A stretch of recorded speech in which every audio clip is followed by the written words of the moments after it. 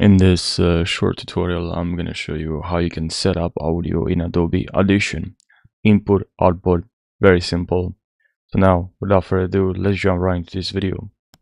So what you have to do, you're going to have to go here to Audition. You click on here and then you click on Settings and then you select here Audio Hardware.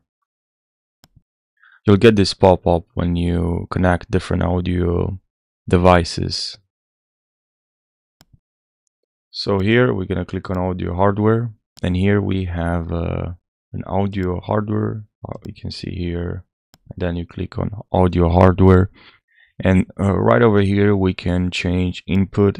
I'm gonna change this to this microphone, and then the default output I'm gonna change to same the output, because this mic I can actually plug a headset to it and I can hear my voice in real time.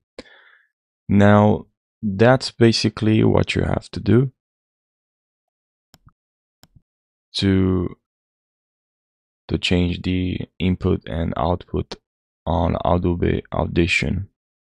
So if you have more questions about Adobe Audition, let me know in the comment section. Maybe there's something you don't know how to do in Adobe Audition. Maybe so make sure you leave a comment down below and I'll try my best to help you. I'll create a tutorial for you.